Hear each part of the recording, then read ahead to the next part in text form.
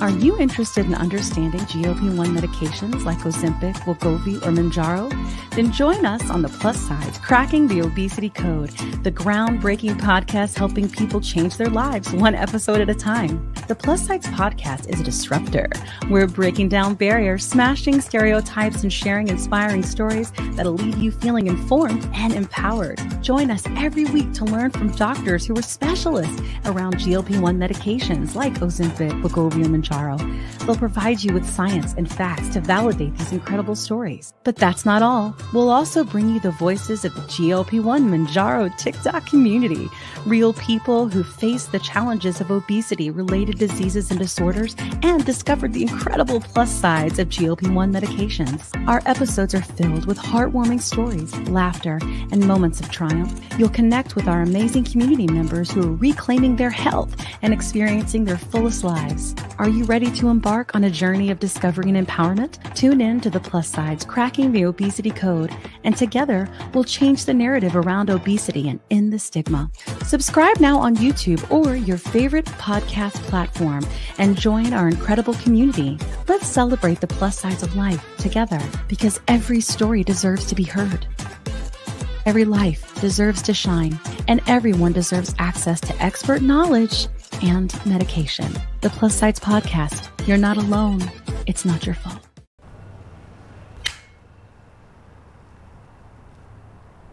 "20 seconds a week to lose 20% of your weight in a year with diet and exercise." That's the power of GLP-1s through Ro. Ro helps find the medication that's right for you, based on cost, availability, and your weight loss goals. Losing weight with GLP-1s is possible through Ro. Welcome. Welcome. I've got no chill, Exciting y'all. day. I've got no chill. How is everybody doing? I know I can't even know, but like we're so excited for this episode. As you can see from the title, we have a community member on that is very loved and adored by so many of us, Rosie O'Donnell, that's going to tell her community story today. And we're just going to hang with Rosie and let Rosie be herself and tell us her story. But if this is the first time that you're listening to our podcast, let me tell you a little bit about it. One, I'm Kim Carlos. Both Jernine and I and Kat, all three of us live in Atlanta. We are friends on TikTok, and we are all taking a GLP-1 for different reasons to help with our health. And it has bonded us together. And we have a very strong community on TikTok. And with everything that was going on with the media, spreading very false, information or misinformation or incomplete information, we just got tired of them taking our testimonials and turning it into just whatever it was to fit their agenda, and it just wasn't right. And we wanted to take our voices back, because this medication for so many of us has changed our lives. So we want to do that. And we're trying to get very loud and try to remove the stigma around obesity, to remove the stigma around these medications, and hopefully get loud enough to the point where we can affect change. And we're not 100% sure what that looks like, but we know if we get noisy, it's possible. So luckily, we have been able to do this, and we have so many of you that are supporting the podcast, and it's growing every week. But that's what we're trying to do here. So I take Wegovy. I've lost 62 pounds, and it has completely changed my life. I have dealt with really just crippling anxiety. I would say the majority of my life, but just sort of like, and I always try to describe it as I had, and I'm sorry for those who are not new and already know this, but I had a sort of like, I lived in my mind, just constant obsessive worry about everything. And when I got to a certain level of this medication, it turned off like a switch. And it has been the most powerful, amazing thing that has happened in my life, aside from having my son. And I have just gotten to a new place of health and happiness. And I just want everybody to feel like this. So we're hoping that by getting loud, we can somehow find a way for there to be more access to this medication and more affordable access to this medication, get these drugs on more formularies, and find a way to make it, required in some way, because obesity is a chronic disease that leads to so many other things, especially type 2.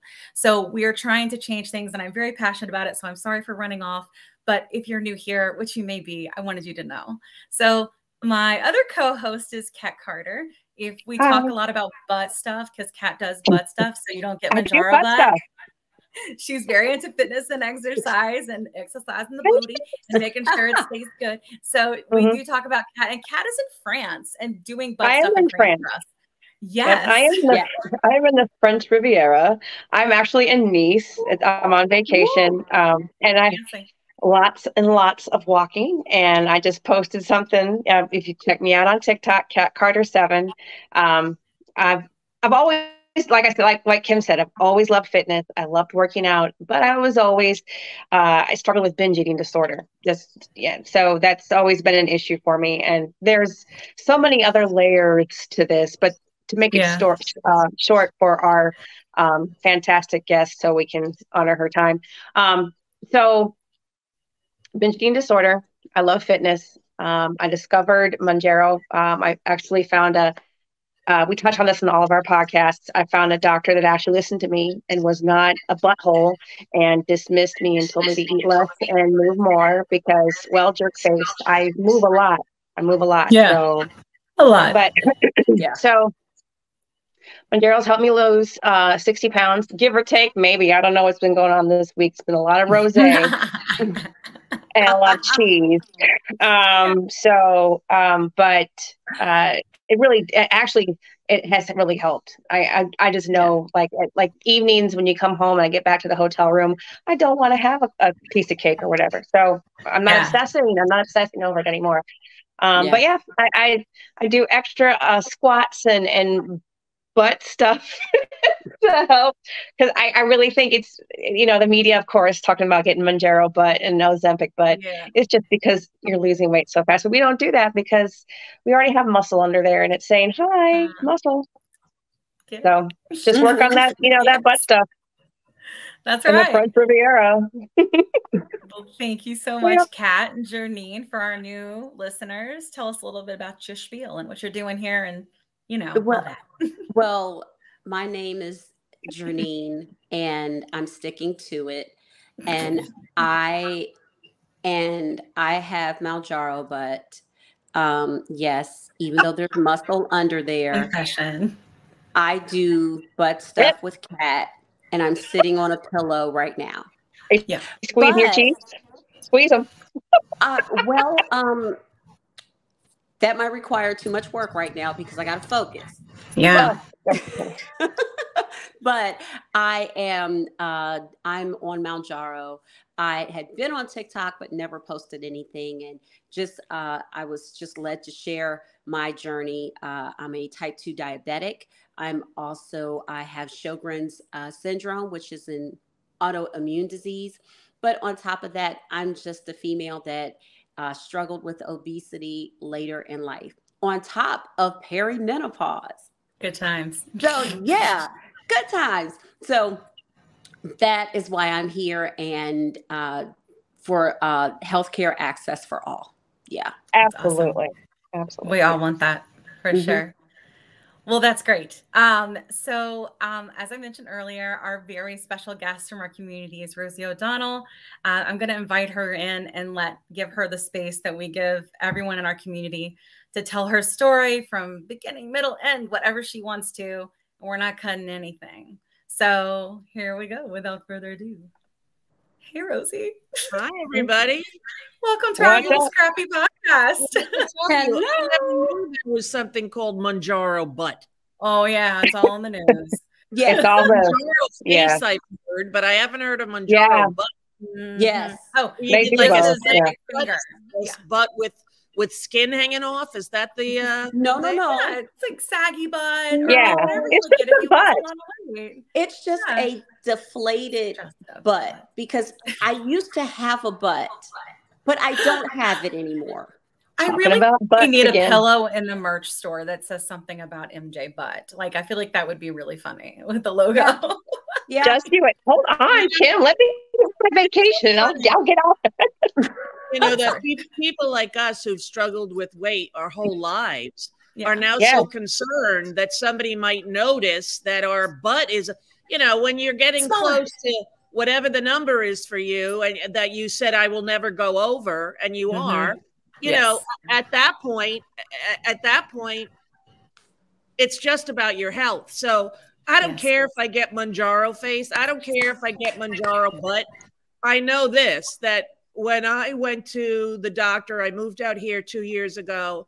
I had to get new doctors. And this one doctor said, you are pre-diabetic. I said, I know, but they've been telling me that for 10 years. And she said, yeah, but you 7.0 is the cutoff and you're 6.9 or something like that.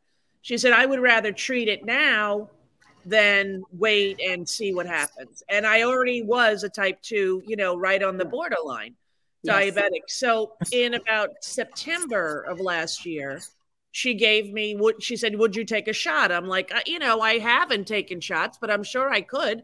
So she gave me that and something else called Repatha, which I don't think has anything to do with weight loss. I have to take that once. That's something with my heart, I think, but I have to take that once every other week. And I take Mounjaro every Thursday. So I didn't start until December. I kind of like, nobody was talking about it then in September. I had seen the Ozempic, but I didn't really know what it was for or think anything about it. And so on December 16th, I take the shot and I go with my son and he gets engaged. And I knew it was happening and it was very emotional. And I never, I just was so emotional. I was very crying during it. We saw a musical after him and his fiance, and it was Phantom, and it was great. And congratulations! Crying a lot. And then I went to Nobu, which is my favorite sushi restaurant in the world. And normally I can eat there. I couldn't eat anything, and I thought it was because I was upset. Right? I didn't think. When she told me, this doctor who's wonderful, when she told me, we're going to do this to get your A1C down, I said, okay. She never mentioned weight loss. And I wasn't in the world of it yet. So after about 10 days where I noticed I wasn't eating so much, but, you know, I wasn't sure, I get on the scale and I lost like 9 pounds. So if I go right away to I have a terminal illness. Right? I told my doctor, I'm like, there must be something wrong. I'm not hungry and I lost weight and I don't know what's happening. And she's like, that's the Mounjaro. I said, it makes you lose weight? She said, yes. And I was totally unaware, you know? So I had the vertical gastric sleeve at 50 after I had a heart attack. So probably at my heaviest was when I had my heart attack. I don't know. I think I was 240. I don't remember exactly the number because like at some point, like I remember 227. Remember that show 227? Yeah, 227. Absolutely. I always thought to myself, oh my God, I'm 227. And before that, I was Karen Valentine, room 222. So that was sort of my, like, I'm staying in this. I can't go past this. And when I did, I stopped weighing myself. Well, I had a heart attack and I was lucky to survive it. It was the LAD, the Widowmaker. And that was about 10 years ago. I lost about 30 pounds on it. I got down to sort of where I am now, like in the 190s. And then I gained some back, like 10 pounds back, but it definitely was a help for me. And it was the only option at the time. So I did it at all of my doctor's requests. And now cut to 10 years later, and they tell me I'm a type 2 diabetic, and I get this shot. The first month or two, I was in shock. I could not believe the effect that it had on my thought process about food. You know, we all of my family, Irish people, you know, potato pulling Irish farmers from the 1700s. That's us. You know, we all have the same kind of body and the same kind of weight issues, but it wasn't, you know, when we were young, it wasn't that way. When my mother was alive, my brother Danny was in husky clothes, which was like a big shame for him, he tells me now. But the rest of us weren't. But after my mother died, we all gained weight because nobody was there to say, don't eat the Oreos. Nobody was there to, you know, to be home with us. And we were 5 motherless kids and we ate what 10-year-olds would eat, right? Left to their own devices. So I think in my life and career, I've always had a weight issue, especially in Hollywood. When I did League of Their Own, I was like 170 pounds. And I remember Penny Marshall going, I want you to lose 10, 15, or 20 pounds. Can you do it? And I said, well, if I could do it, Penn, I would do it, because nobody likes to be obese. Nobody likes people to say to them, you should lose 20 pounds. Nobody, you don't carry it around for fun. You carry it around for reasons that you don't even fully understand. Right. And I thought they were mostly emotional reasons. Yeah. But from this medication, I've realized there's a biological component that is hard to. We just lost the south of France. We we did. She'll be right back, I bet. We'll Somebody's making her like a brie omelet or something. There she is. Yes. Oh, she's back and better than ever. Oh, there you are. I was worried about you in the south of France over there. Right, exactly. It's a hard knock life for you. It's a hard knock life. So anyway, I always thought that the weight was emotional, and when there was stressful times in my life, like when I started my show, I was probably about 180. That was in 96.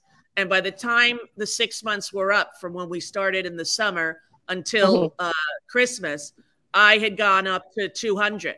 And I remember thinking, Roseanne Barr announced on The Tonight Show when she was under 200 finally. And I remember in my mind thinking, okay, you're as big as Roseanne Barr. Not that that's a horrible thing to be, but I was always smaller than her. And now I was equal to her. And we were both entertainers, both named Rosie, both in show business, both comedians. So, it was easy to be mistaken for her. And to sort of categorize myself with plus size women for the first time, because I always bordered Gap and Lane Bryant.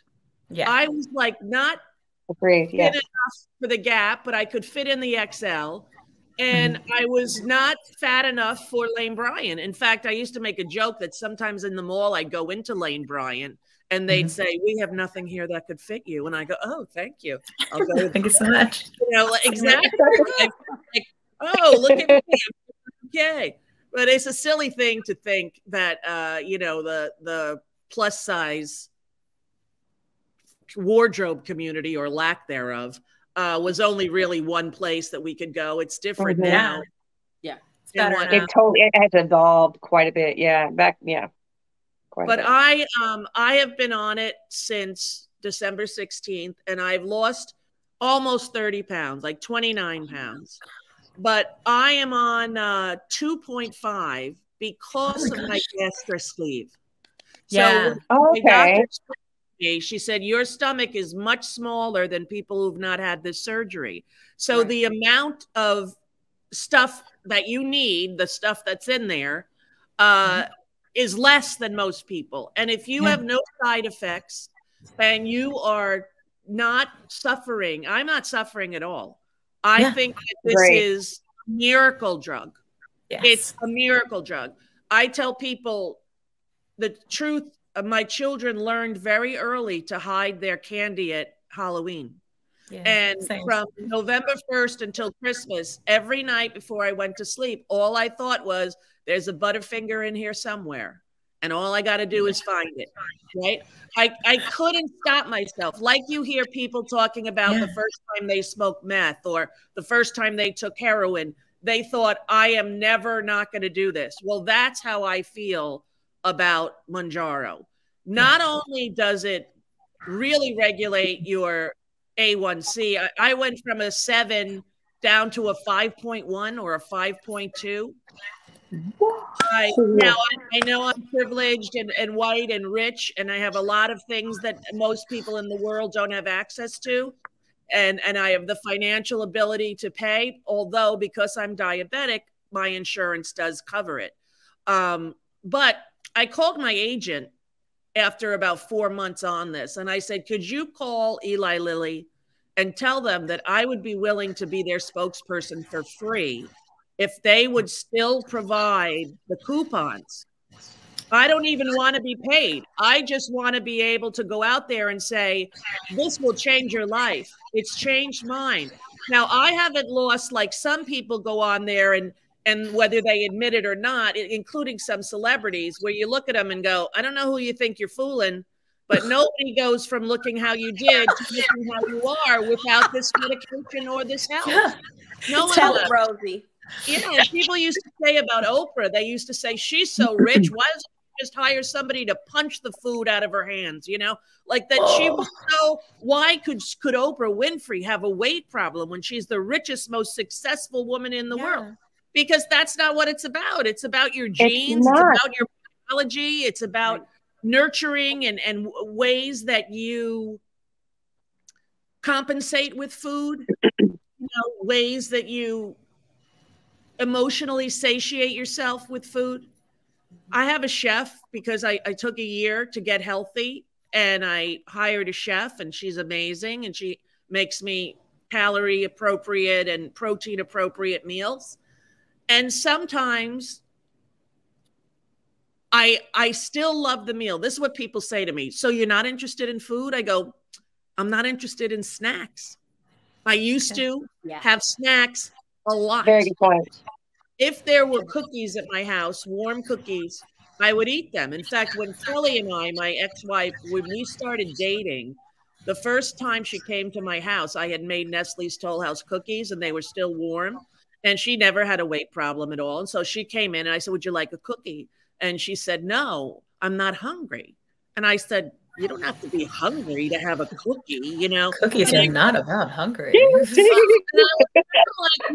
I better watch this one. She's got some sneaky ideas, you know. Because I couldn't believe that somebody wouldn't want a cookie. And I think back to times in my life, like when I first did the Tonight Show, everybody else backstage was worrying about what they were going to say, what the interview was going to be like. And I was trying not to eat the brownie in the craft service table. I was sitting there not worrying about my first national television experience. I was worrying that I really wanted to eat the brownie and I couldn't. And it was the only thing I thought about before I went out on that stage. Food noise, as people are calling it, had really run my life. And I didn't even know it until I took Mounjaro. I didn't know. I agree. So I would love to be able to try to get Eli Lilly to make compassionate use for this drug. That they're going now, apparently, they're going to do it for obesity as well, which they really should. And I also think it could help anyone with addiction. Because any kind of... Because, you know, I find that I don't really want to drink either. And I'm not thinking like I used to, because I was on every diet there was. I even did fen back in the 80s or 90s. You know, we did your chub club at work. Exactly. I did the chub club and gained weight, you know, like, but we did never an answer for me. And any fix that I got, I knew it was temporary. Well, all I think about this drug is I want to be on it the rest of my life. And I don't care if it's still 2.5. I don't care if I only lose a pound a week. I don't gain on this. And gaining was a big problem. So some people have said, well, you only lost 28 pounds since December. That's only, you know, I go, right. And in a year, it's 60. Yeah. In a year, it's 60 pounds. And I'm halfway through the year. Now, some people say you should go up to 5.0. But I'm listening to my doctor. I feel very good. I have not had one side effect besides the first week when I couldn't eat. I felt like I thought I was going to get sick, but I wasn't necessarily nauseous, but I just felt like, what's going on, you know? And aside from that, I've had 0 side effects. And I know that I'm very lucky. I know there are people who've tried it and they can't bear the side effects. But for my body and for what it does to me chemically inside of my cells is miraculous. Is miraculous. Now, I don't know about you ladies, but I always have to watch when I lose weight because I don't like the attention it brings to my body. And that's from abuse stuff as a kid. That's from not wanting to be a victim, not wanting people to desire me in a way that I feel I can't control. So as much as I am very thankful to have it, I'm very happy that I'm staying on the low dose, because if I continue to lose 1 pound or 2 pounds a month, I'm okay with that. I really am. I think the slowness allows my emotional world to catch up to my physical world. Like I went to a wedding this weekend, and the woman who brought me, it was a black tie wedding. Don't ever do that to your friends. It's a horrible thing. But I got a tuxedo, you know, and the woman was like, oh no, these are too big. These are too big. And I'm saying, well, since I saw you last, I only lost 2 pounds. And the woman seamstress who was there measured me, and she said, you lost 3 inches on your waist. I was like, really? Since then? She's like, yes. So I don't do, like, you know, I don't do the string or the measuring tape to see how much I'm losing. I just know that I am. And I know by the fact that I'm not eating the cookies that are sitting right there. Yeah. And they're sitting there now. And sometimes my chef will make one cookie for me after dinner, right? Like this big, and like, and I won't eat it. She put it in the little tray next to me. And I say, thank you. Then she leaves. And I go, I don't really want it, right? Because she's made me a very balanced, protein-rich vegetable meal. And I feel satiated. I feel full. And I no longer look to add something to my mouth when I have feelings, or I no longer am distracted at the movie theater. I went to the movies with my daughter, and she wanted Twizzlers and Kit Kats, right? And she's like, and the popcorn is horrible at this theater. I said, okay, so let's get Twizzlers and Kit Kats. And we get there, and it ended, and the Twizzlers weren't even opened, right? She's a 10-year-old, so she was happy with her little mini thin Kit Kats. And I just sat there with the Twizzlers, and I was like, look at this. There was a time when if I went to the movie theater, not only would I get a Coke Slurpee, I would get popcorn with Milk Duds in it, and I wouldn't be able to not do it.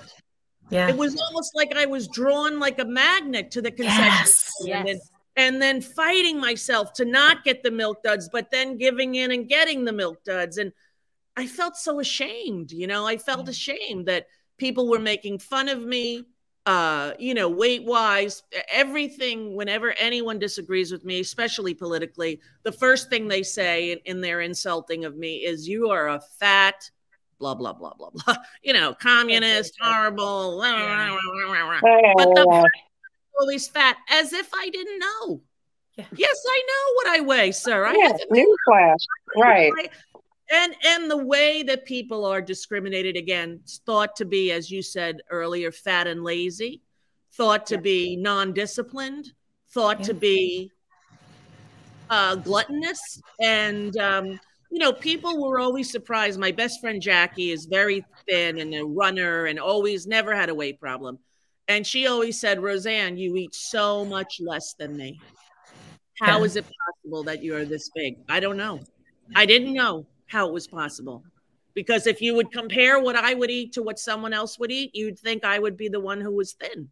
Yeah. But it was not the case, you know, and most of my weight is in my stomach, which also I think has abuse connotations and connections, that some parts of your body you want to be covered up a little bit more, not exposed.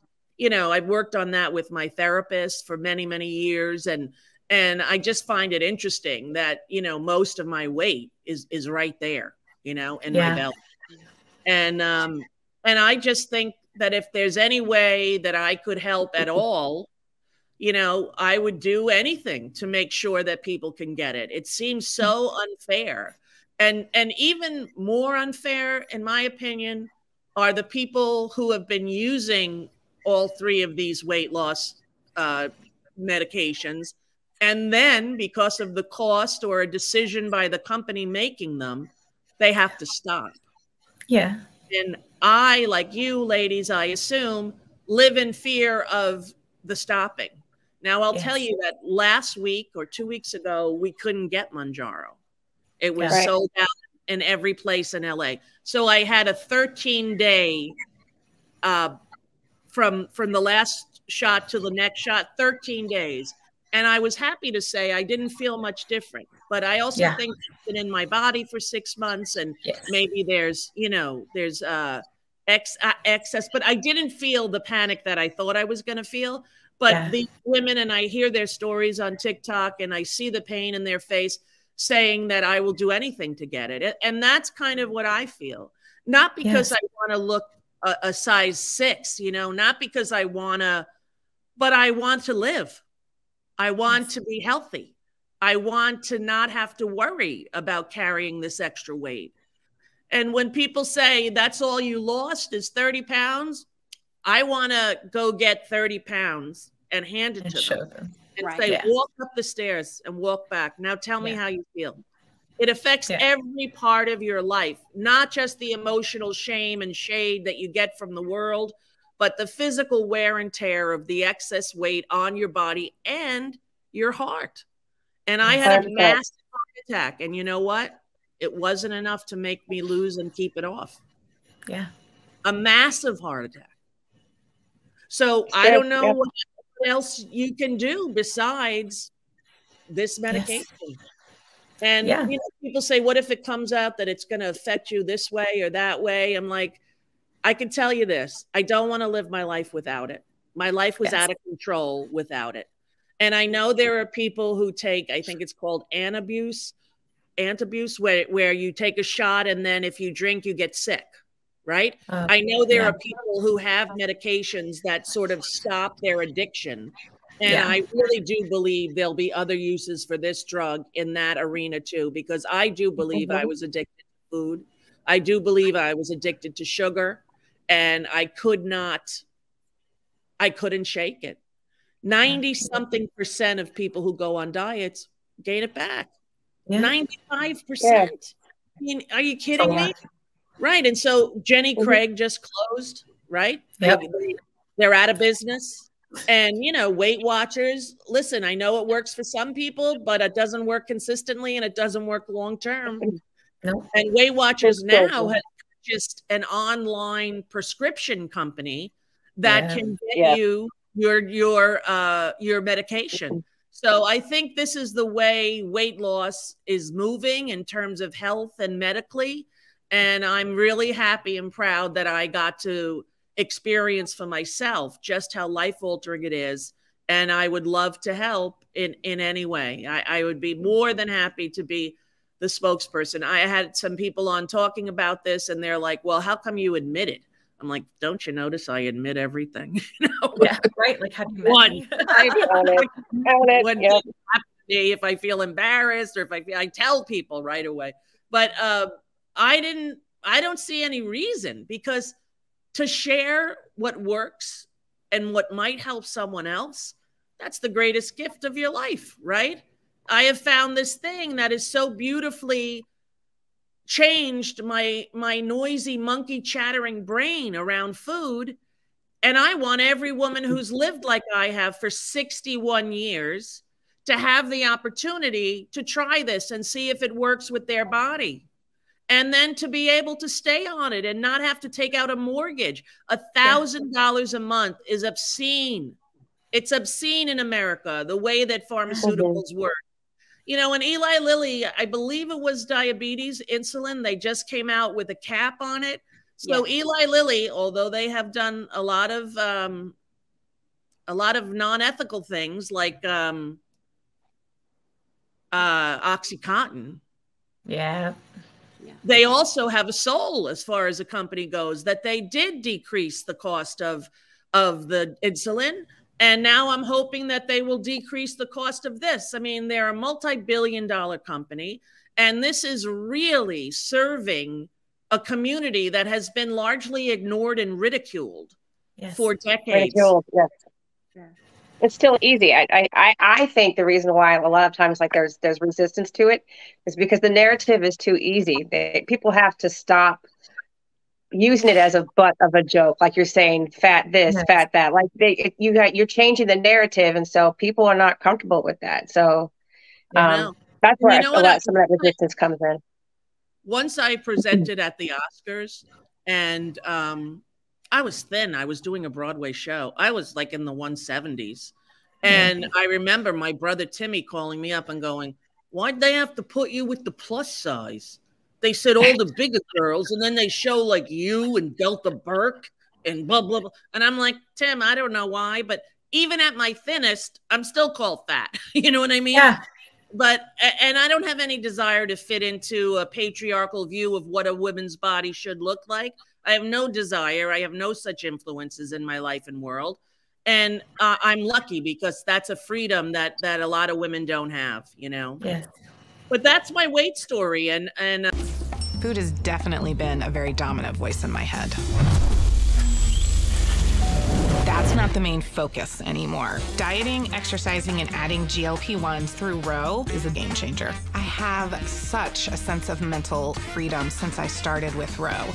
Food no longer controls my thoughts. Family time used to revolve around food, and now it revolves around what we're gonna go do together. I'll answer any questions. I don't know what else you would want to know, but yeah. I think what we had hoped was to let you speak and then just have dialogue and have a conversation. Okay. Great.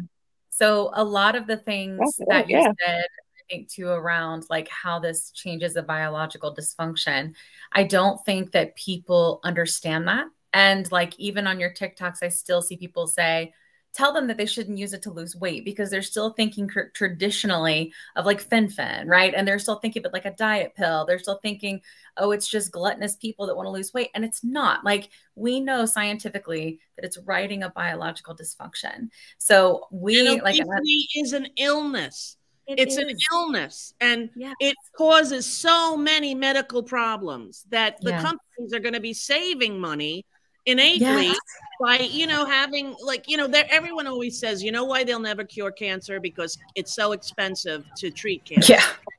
That nobody in the companies and all of these, you know, research stuff. My glasses are crooked. My kid hit me last night. Yeah, sorry. But that people, you know, where's the motivation? Well, the motivation in this case has to be humanity, humane treatment for a vast majority of the population of American citizens. We have like the highest obesity rate of any country. It's absurd.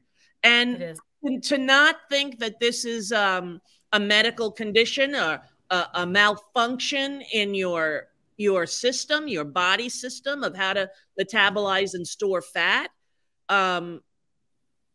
is wrong. That's what it is. And everyone who, sometimes on my TikToks, people will say, I'm so mad because I have diabetes. And I'm like, listen, I have diabetes and I couldn't get mine last week either.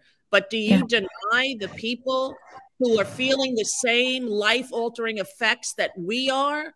Do you deny that to someone because they don't yet have diabetes? You want to wait until they're 61 and they have diabetes and then give them this miracle cure? I don't think that's fair or humane. I don't either. Yeah, I think it does make a lot of sense too. And it's like, even with me, so I've always been obese. I was a big chunky kid. That's always what they said. Like, you know, it was always, you have such a beautiful face and a big personality and you're so proportionate, just all that kind of crap, like all the way growing up. And I had an eating disorder from the age of 8. So I had binge eating, like I would say very consistently through the majority of my life. And I couldn't stop. Like the way you described that was like exactly how I felt. I had no control.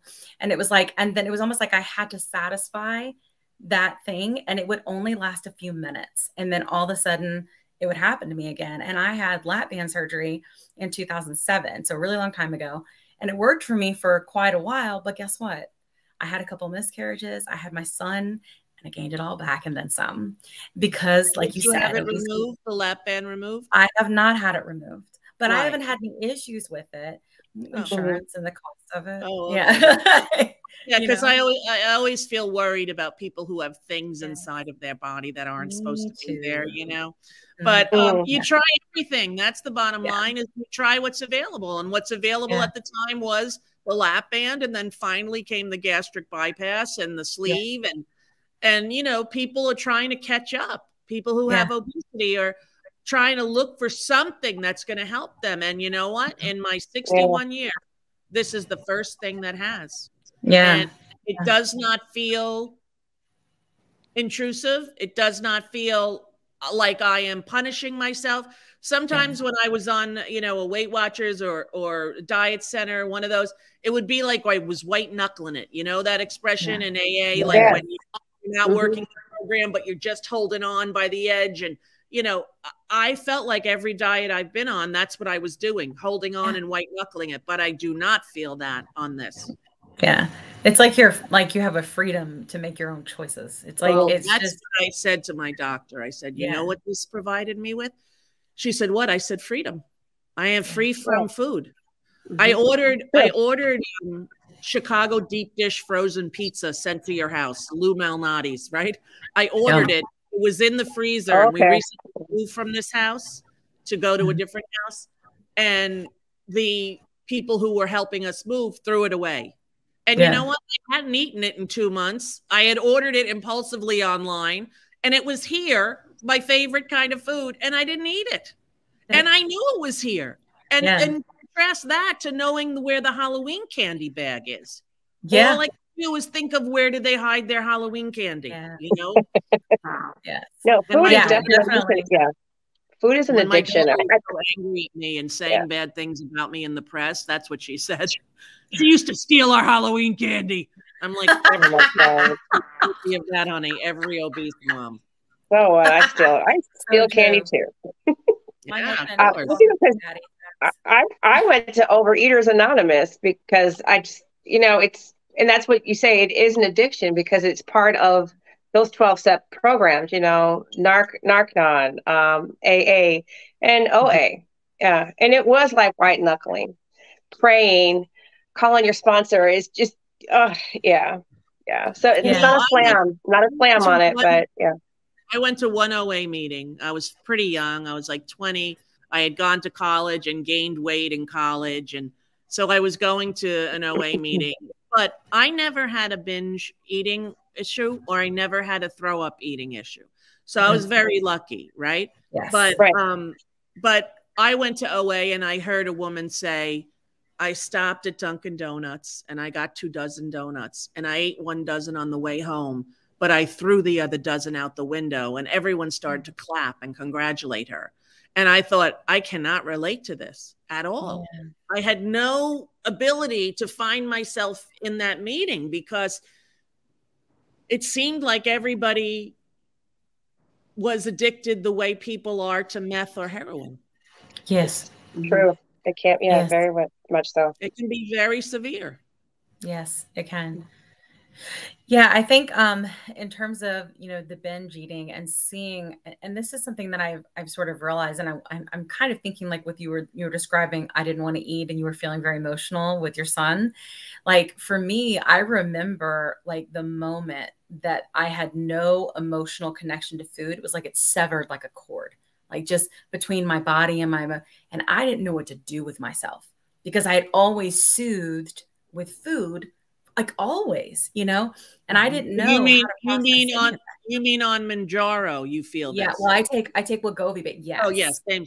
Yes, GLP-1. Yeah, that's what it does. It does sever your noisy, confused telephone line from the party line from when we were young. Yes. That's what it sounds like. Party line. Marshmallows are downstairs, and it keeps coming in every direction and. To get peace from it is so unbelievable that I really wish everybody could try it to see what we're talking about. But everyone can't because it's financially prohibitive and it is out of off label for Mounjaro. Still, you have to have diabetes, and they're really kind of cracking down at that. But they did so well with those coupons, and why they decided to discontinue the coupons, I have no idea, but I would even do it for the coupons. I would say, I'll be your spokesperson. I'll do your TV commercials, and I'll even get weighed in. All I want to do is tell people the truth of this drug. Yes. That's awesome. God, I wish that would happen. I this week, and that was when I made the TikTok, just hoping we'll put the word out. Yeah. And that we, in our community, people are at a place because they have experienced this level of health, right? The mental, the physical, all of it, and the control of their life again, right? And the happiness that they can have again. And they are desperate, Rosie, to keep this medication in their life, and they are taking very scary risk. Like, listen, I don't think I would do anything different if I was them. I wouldn't either. I have had a taste of it for 6 months, and I am unwilling to go back to life before it. Yes. Yeah. And there are so many, like, there are ways that they have certain compounds that, you know, probably half the cost. And those are what have FDA oversight, and they have certain certifications that you would want them to have. But people still can't, the average person still can't usually afford $500 a month. So they're doing is they're getting like Groupons, and they're getting, you know, companies on Facebook and social media that are selling it for a couple $100s a month. They're telling them to mix it up in their kitchen. It's dangerous. It's dangerous. Period. It's dangerous, and there's no need, and it's corporate greed. And I don't understand why they don't see the goodwill that would be brought on to them and their company by helping millions of people who need it. Yes. Yeah. And we've been trying to, when we have the doctors on here, we've been trying to say, listen, we know you're not going to say this compound is safe, this compound is safe, but can you just let us know what the red flags are, so they make a safer-ish decision, because we are so tight in our community, and we understand each other so well, right? We understand the pain, and we understand like the joy once you take this medicine, you know, and what it can do for your life. And so it's just like breaking our hearts, you know? And so we want people to understand, but we also get it. Like, we all get it. We can't go back, you know? No. And it's just, it's so unfair. It's so unfair to ask anyone to do that. It's so unfair to the people who have used it and now cannot. I mean, I almost feel worse for them than I feel for the people who've never tried it, because to live without it, once you have the freedom of it, is a fate worse than death, because you know what's going to happen is you're going to get it all back and then some, and the noise. No way to stop it. No. Yeah. I was also curious, because, you know, you talk about your kids, and, you know, and I know you talked about like weight issues as you were growing up. You know, I have, my son doesn't seem to have the problem yet. He's very tall and lean, seemed to have good metabolism like his father did growing up, although his dad's now obese too, my husband. But it's hard to have conversations with him around food, because I don't want to put my shit on him. You know what I mean? But he also is autistic. So he's a lot of texture and like sound stuff. Right. So I want to come at him with the most, How old? He's 10. No, my daughter's autistic too, and she's 10. Oh, yeah. Oh, she's 10 too? Yeah, and she only eats 4 things. Yeah. And there's nothing I can do because of the texture, because of the smell, because of how it feels in her hand. If it's warm at all, we have to cook her food, which is usually organic chicken nuggets, tater tots, and try to get her to eat a fruit or a vegetable, which rarely happens. Yeah. We put it at the table, and then the chef will cook my meal, and 30, 40 minutes later, she'll eat the cold food. She won't eat it if it's warm. Wow. Oh, yeah, it's my son is very weird about like the way things look and feel and taste and all the same thing. And it's just because their brains just work differently than ours. You know what I mean? And like, I was just not doing it to be, you know, obstinate. They're doing it because this is what their brain is telling them. There are only a few safe foods for her. And, you know, it's the weirdest thing is this, my chef, Elizabeth, she makes her fried cheese. So she grades up the cheese and she makes like a crepe, a thin crepe of like hard cheese. And she's thin like a pancake, thinner than a crepe. And she eats that. And hey, that's protein. That's number 5. That's the 5th food she's eaten. Yeah. Although we were at a birthday party. We were at a birthday party a few months ago. And I'm like, you know, usually I bring my own food for her because she won't eat anything. And I see the mother hand her a ketchup-filled hot dog. And she looked around, and I pretended I didn't see, and she ate the hot dog. And I like started to cry because, and then I say to her in the car, so how'd you like that hot dog? She said it was good. Well, I go buy every fucking hot dog brand that there is. Hell yeah. People don't understand. This is huge. Yes. I even had a little thing where you put the hot dogs in the toaster. So I thought she would like that. Yeah. Will never hasn't eaten it again. It was just a random party thing. And, you know, but I did see her do it. And I did give me hope, you know, for the world. My other children don't have weight issues. My oldest son, only since he got injured in the Marines, he's gained weight because he had a fractured back. Yeah. So he's trying to lose it now. But he was like your son, a lanky, skinny, blonde towhead. And then when he's 28, you know, he's gained some weight and he's working on that. But, you know, none of my kids really have it. And it's interesting because you don't really know their genetics. I don't know if their moms were obese or their dads, or I don't really know. And so I don't, you know, nurture nature, biology, or, you know, your birth home. I don't know what it is, but I'm very happy that they don't have it because of course I know the pain of people making fun of you because of it. You know, even the president of the United States.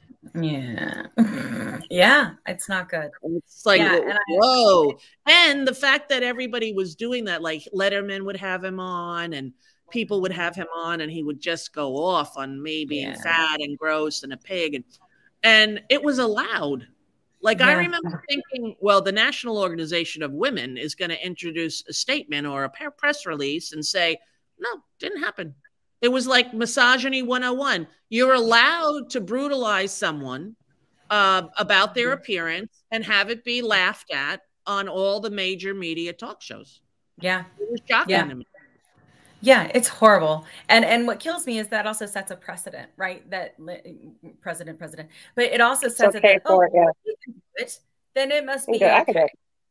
And you man, that's just how people are, especially if it's like a leader, regardless of the leader, you know, and it's like, that's kind of how things go. And then we can't stop this shit if they don't shut the hell up about this kind of stuff, you know, like, and I'm hoping that the narrative of the fact that we can change it, right? That it's way more about the fact that this is a disease, the fact that there are FDA treatments.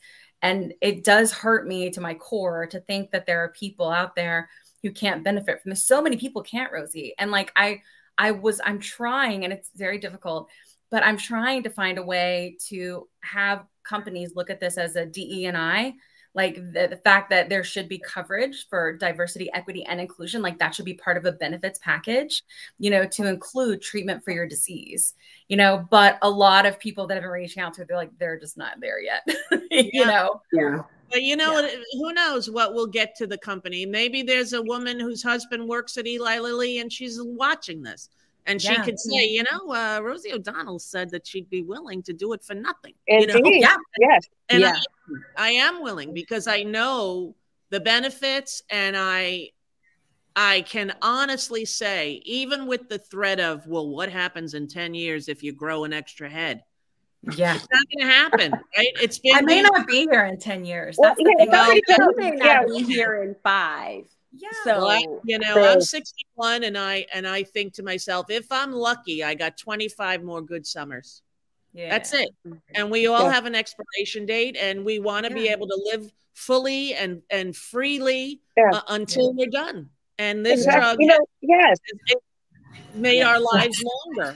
For the first time in like 15 years, when I flew to France, I was not scared that I was going to spill over into somebody else's seat. I wasn't scared that someone was going to snicker and talk about me. I wasn't scared that someone was going to go like this when I walked by, like for the first time in so many years. So that's awesome. I'll take it. If I grow an extra head, that's fine. Yeah. I might go to the south of France just to have that experience on the plane. Yeah. Just go ahead. Come on. No, you get the Porsche. You get the Porsche up to your plane, ma'am. You get the Porsche, though. Delta. So, I mean, you know. Write a letter to Delta. Say thank you for Porsche care. It's the best. Well, listen, I have my shrink in 6 minutes, and I missed it the last 2 times because I was away. So I don't want to be late for her. Thank you for writing me. You know, I saw your plea, and I remember thinking, of course I would do it. Why wouldn't I do it? Why wouldn't I appreciate this so much. This is really going to help. Really do. The community really does. Send me when it's going to be on, and then I can. Or is it on now? Is this it? Oh no, it's on now. We're recording. Okay. So I will, if you send me like a little clip or something that has your thing, your chyron of how to get there, I'll put it up on mine. And I have a lot of people on that. That would be wonderful, Rosie. That would be awesome. So much.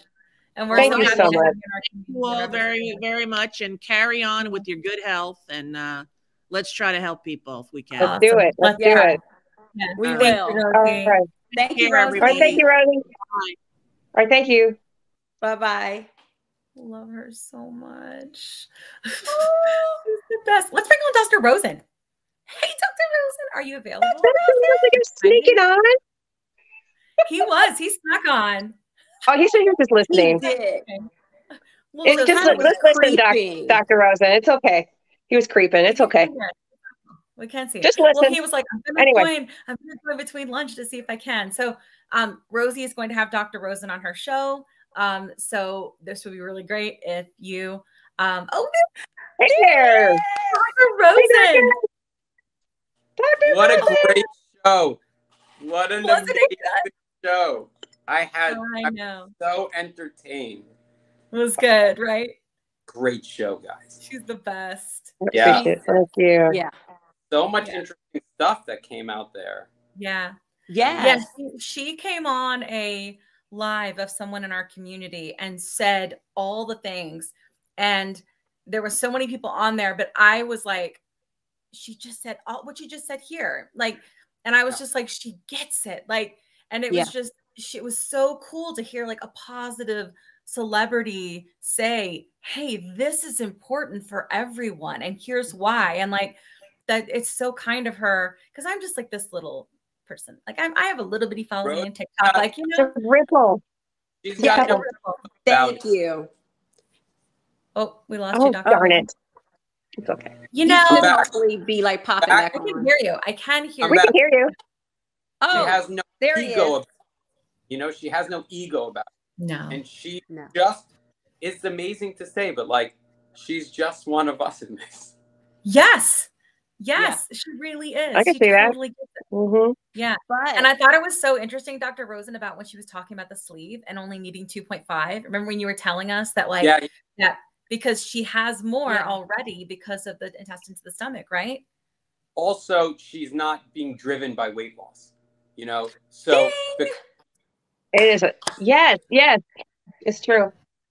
Thank you. Yeah. Thank you. Because Janine's like that too, right? So Janine is gonna, you know, she'll be at the lower for maintenance. Look, right. Thank you. Low dose won't cut it if you're chasing weight loss, and for a lot of people that's appropriate. The low dose won't cut it if you've had a big amount of weight loss from the sleeve, and then you're trying to get the rest. You know, you'll just higher. But she's primarily driven by her A1C control, which is doing amazing. And she's getting residual weight loss benefit.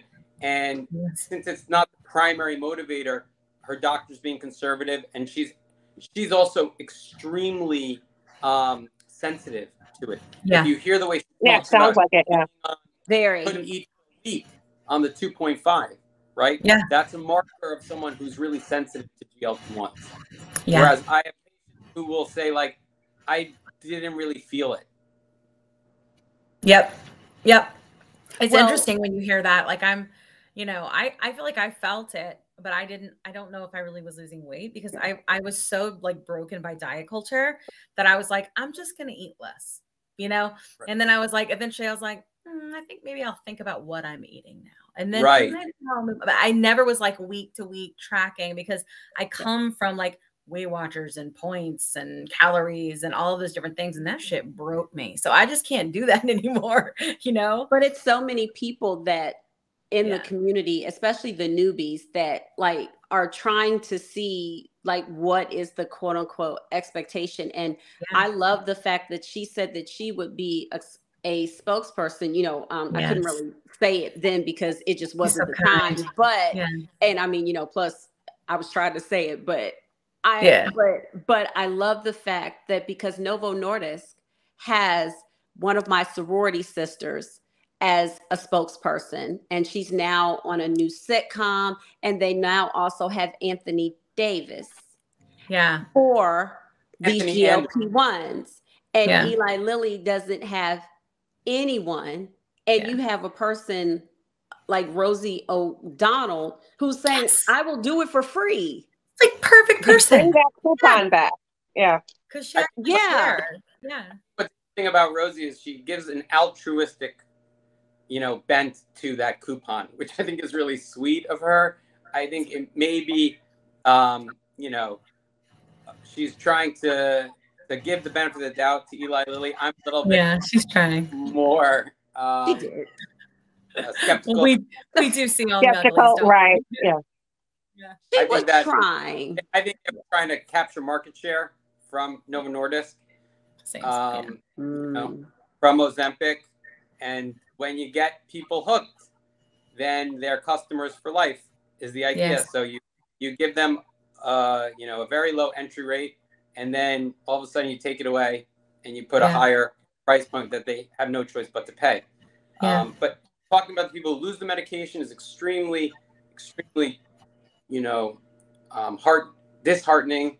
That's an interesting angle to talk about. Also, I think what's so cool is I'm hearing a lot of stuff like you're hijacking your body with these medications. You know, the people who are afraid of what it's going to do to you. You know? Look at Kat and I. We're like, what? You're like, right. Well, you guys understand. It's like you're taking your body back. Yes. You're like, wait a minute. 100%. 100%. Yeah. It's the opposite. You know who's hijacking your body? Food scientists who work for processed food companies. They're hijacking your body.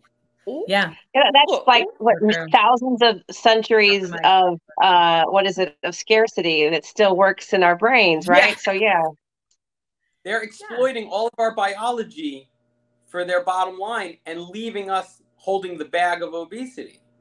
So this medication gives us the pause to, you know, say no to that stuff.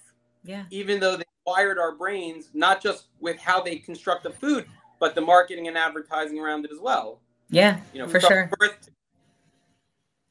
So, and I think like even like Rosie was saying with cookies, like you think of warm cookies, you think of like home and like nurturing, and like you tie all these like emotions into these things, you know, and which makes sense why she always had cookies around, you know, like you know, and I think that's sort of like built in to our, I don't want to say our DNA because it ain't, but it's messing with our DNA because we're eating it all, you know. And I just I really think that it drives me crazy right now seeing so many people being put in this situation.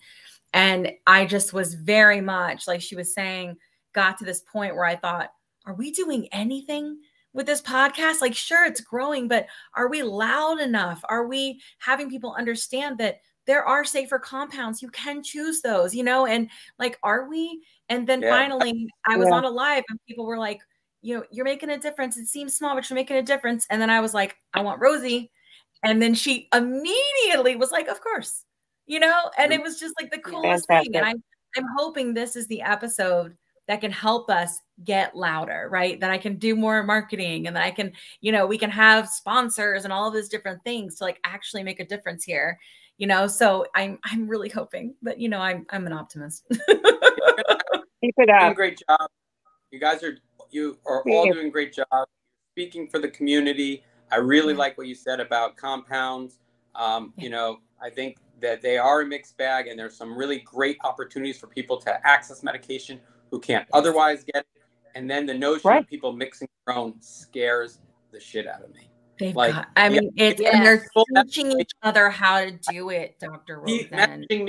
Like I have a vial of powder. It's like, especially if it's from a med spa or some like international online website. It could have fentanyl. Yes.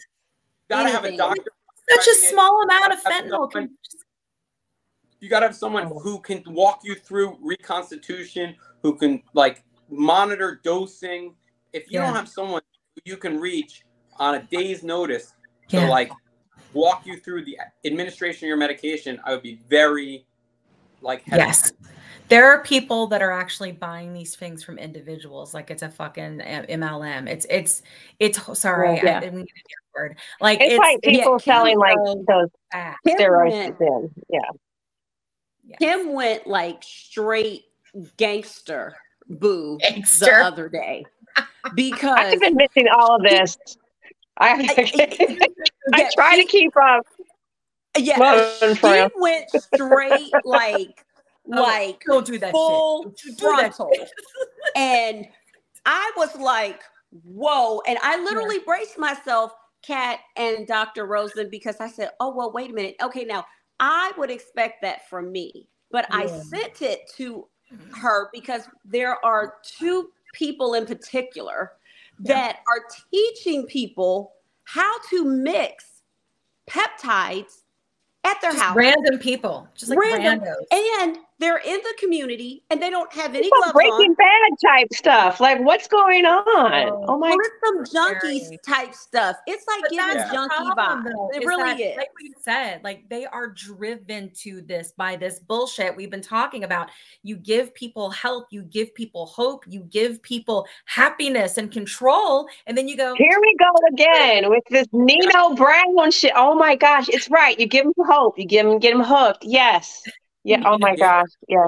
The narrative. Prepare for the narrative, because that's the next thing. Now obese people are just drug addicts. But instead of it takes one person to really get hurt badly, and you know, so ahead of it. We got to get ahead of it because we do. It's a disease. This is a viable option and a treatment. Improves health, improves mental clarity. You know, all those things. But you girls are carrying the flag. I salute you.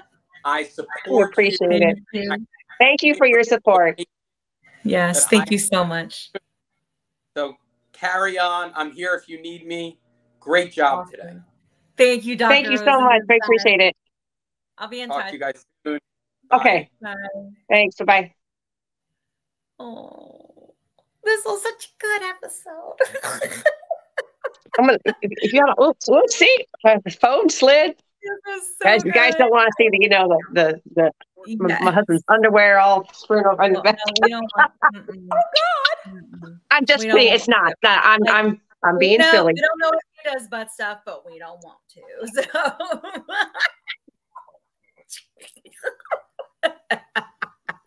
the butt stuff joke is a thing forever. I don't know how to get around it at this point. Like all I do is think oh Jesus, butt stuff in France. Butt stuff with Homer and Odyssey or something, right? Yeah, I'm ready for some rosé now. So yeah. So yeah.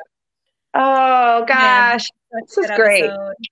Yes, I really hope that people will hear her, you know, too. And it was so good to have Dr. Rosa on to validate the science of it, you know, even though I don't think Rosie necessarily needs that. But wasn't it so interesting what you said about Oprah? Because you know how I am with the Oprah. I will love Oprah forever, always. I don't care what she does. Like, I can't. She's a core memory. Like, legitimately, I remember her saying, I think it was Sydney Poitier and a Raisin in the Sun. And she has said on many of her episodes, she said, if he could do that, what can I do?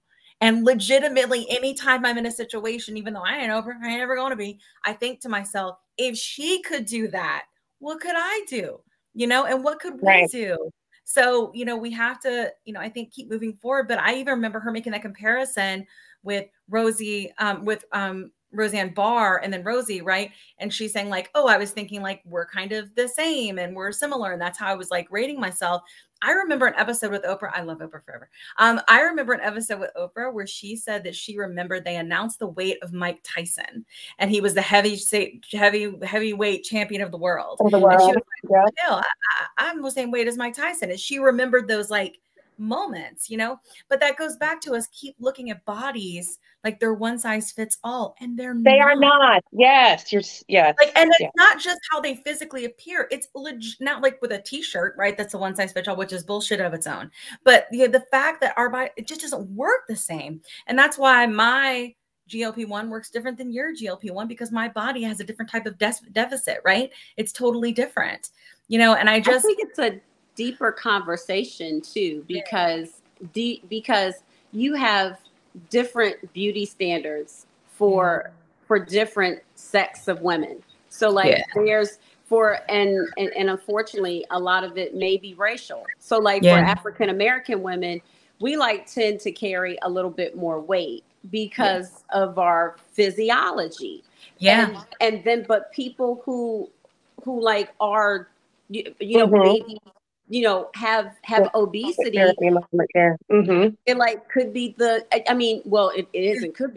it is the physiology. And so that goes back to how long did it take to finally get Vogue to have a quote unquote plus size woman.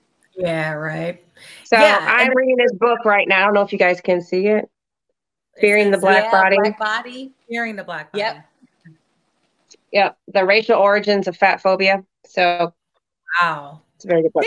And Kat, I don't know if you saw, but Janine posted something, I think, from GMA, right? Or wasn't it Good Morning America? Where they were talking about how they have altered like what they're suggesting for BMI now, because I saw that. Like race, right? And I think I'm still suspicious, but I do. Yeah. No. Yeah. Y'all know I'm an internal optimist. It's a start, It's a start. It's a start. Yeah. And BMI is racist as hell. Yeah. BMI is just stupid. It's old racist and it's as hell. And, and we're such a mixture of everything. So it's racist as hell. It's so bad. It's so bad. And I hate it because I had someone comment on our podcast and say that she said she was a doctor. I don't know what kind or anything like that. But she was like, BMI actually isn't bad because your doctor should be looking at all the things. And I was like, but you know what? They don't. Insurance companies do that too, though. They don't do that. That's the problem. She was like, well, they should have inspected you and like weighed around your waist. And I'm like, they don't.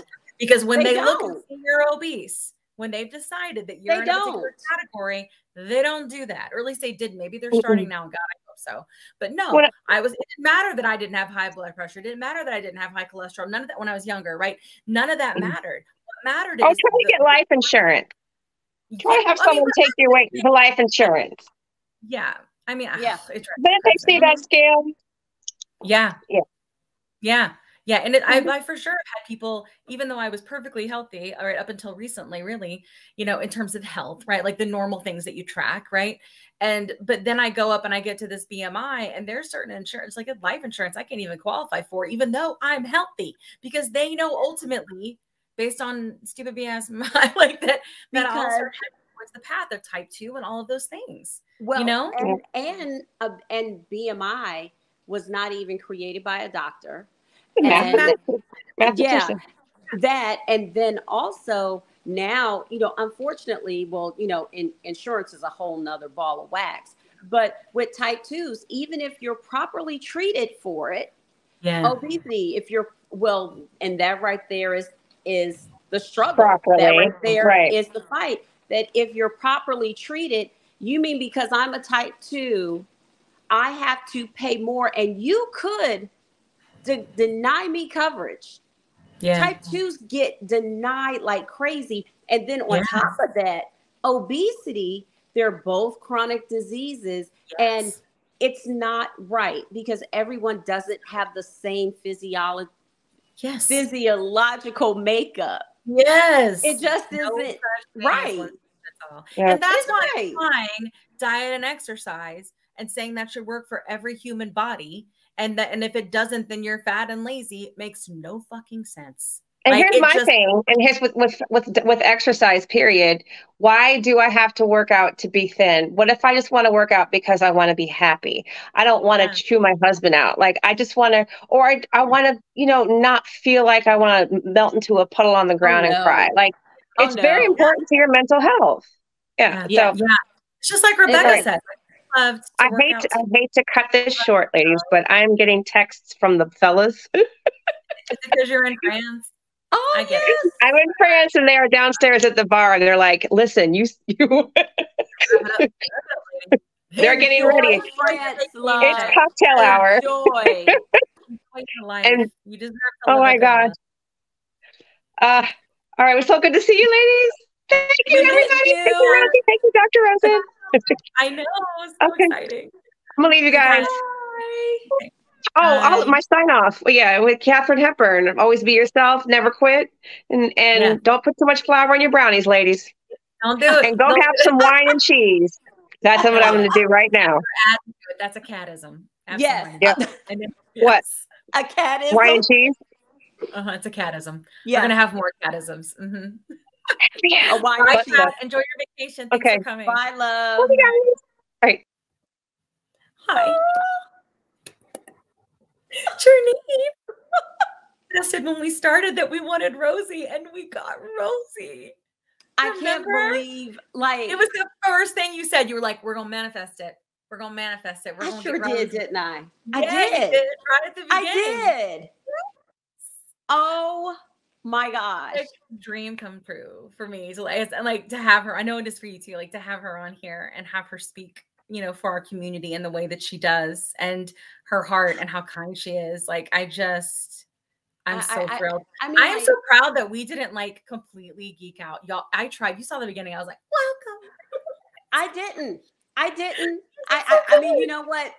I did my best to stay as level as possible, but I almost lost it when she said that she would be the spokesperson for free. Oh, I cried. Did you see me? I couldn't. I was like, "Stop it, Kim." That's when I almost lost it, because I was like, "Oh my gosh, what she could command." Yeah.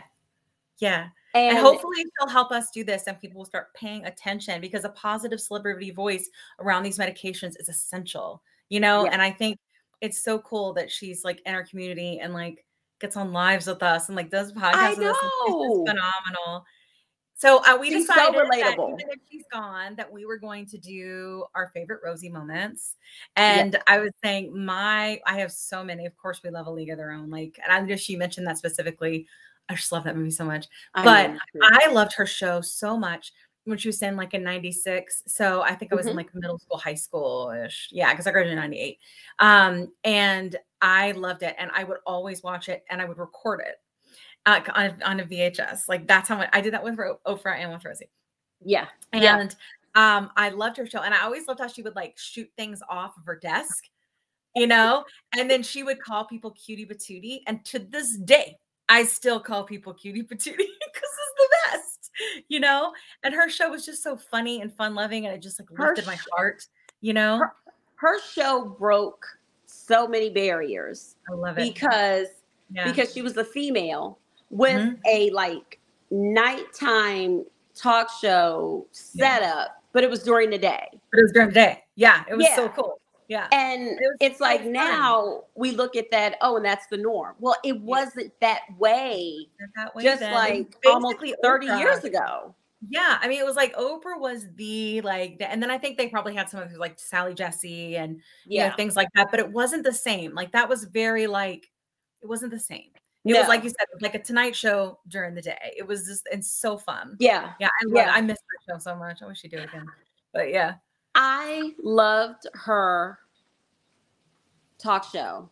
Yeah. But I really love that she's such a proponent for the arts, for Broadway. Yes, that's right. We didn't even get to talk to her about Broadway and how much we love Broadway. We didn't even get to talk to her about Broadway. But I love how like she would take children, her foundation would take children to Broadway shows. Yes. Kids that lived right in New York, and they may not even go to a show. To this day, it's just like, okay, like when I went to go see a Broadway show, in the back of my mind, I was thinking, Rosie O'Donnell is a proponent of Broadway. Yeah. And I'm going to see a Broadway show. I mean, you never know how someone will impact you. know. And you never know like when that person's going to like end up in your life, if ever. And like, and I think it's interesting, like all these things, like it does connect us, right? Not the medication, but like obesity and the biological dysfunction that many of us, you know, whether it's PCOS or insulin resistance or type 2 or genetic obesity, like, you know, or genetic type 2, like you and I have talked about, like, you know, it does connect us in a way that I've never seen a community cover. And so I have decided, and we're going to manifest this, that this community can change things and that this podcast is going to move shit forward. And we are going, because community is strong. Community is powerful. Look what we were able just to accomplish in 2 months of people just telling stories and doctors caring enough to be like, yes, this is why this is true. Like, what could we do in 6 months? What could we do in a year? Maybe we'll be, I mean, like, I'm just manifesting. Maybe we'll be, you know, going and talking to fucking, I don't know, legislatures and shit of being like, this is why this matters, you know, and you never know like where the plus sides could go, but there's plenty of the sky. The sky's the limit. We're gonna do it. I've just decided. I know I'm an eternal optimist, but I'm just decided it's gonna happen. But no, you know, I remember the Broadway thing. Like, it's funny you said that. Like, I was convinced that I was going to be a Broadway star. Like, I did chorus, I had solos. I was convinced until I was. I didn't 16. go that far. And when I was 16, I was plus size, and I did not see representation of plus size women in Broadway then, unless they played a particular, you know, plus size role, right? And that just didn't really exist then. And I legitimately, just because of that, gave up on a dream, you know, and that's all it took. And I just don't want any more kids feeling that way. I don't want any more. I just, this shit needs to stop. Like, enough is enough, you know? And we're going to change things. I've decided. And well, you know what, Kim, I am so glad that you've caught up, because I think that it's already been decided that we're changing things. I think that we just had to catch up with it. Yeah. And I love that she came on, and she didn't come on as, oh, I'm a celebrity. She was so relatable.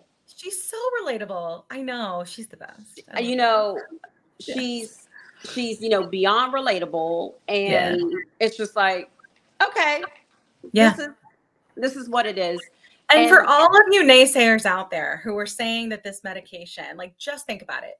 Rosie is a type 2 diabetic, and Rosie wants this medication for anyone that it helps, you know? So before you start judging people, consider that she's even saying like, hey, you know, type 2 diabetes is not the only thing. This helps people, and it helps it because it's a dysfunction within your biology, you know? So before you get like that, like, if you need someone that could legitimately, like certain people we've seen on talk shows that run their mouth and think the medicine belongs to them, could easily have said those things, but she doesn't. She wants good things, even when she went without for a week or two, right?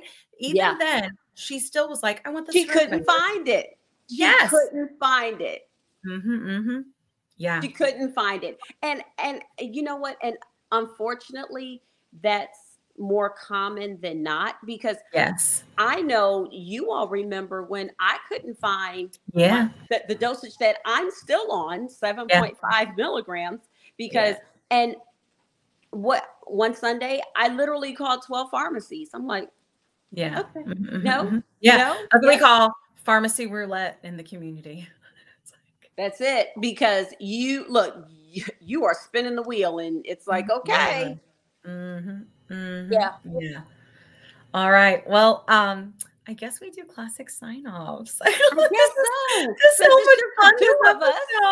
We don't have Kat, two of us. But she did hers, so it's just us. So my classic sign-off is, as always, which is, you are not alone.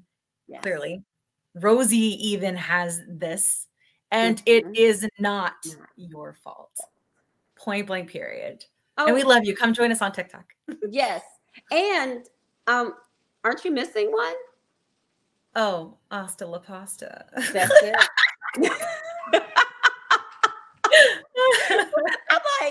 I'm like, wait a minute.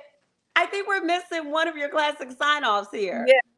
Yes. Okay. Well, you know mine. It is a marathon and not a sprint. Exactly. That's it. It's a marathon and not a sprint. We got to keep going. Yes.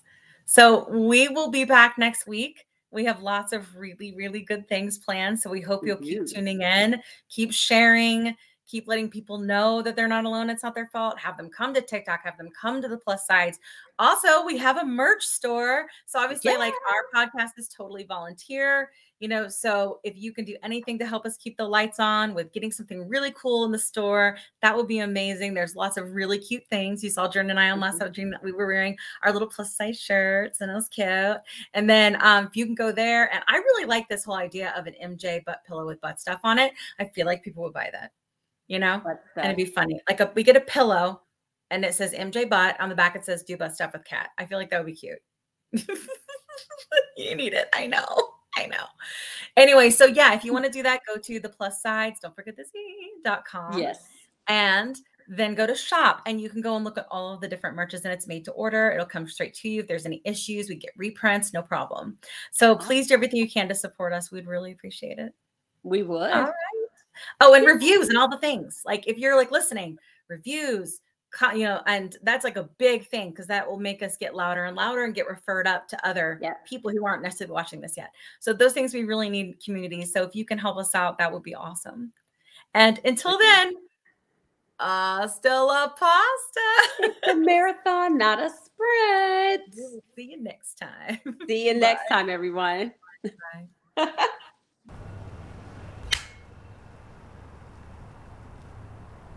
20 seconds a week to lose 20% of your weight in a year with diet and exercise. That's the power of GLP-1s through Ro. Ro helps find the medication that's right for you, based on cost, availability, and your weight loss goals. Losing weight with GLP-1s is possible through Ro.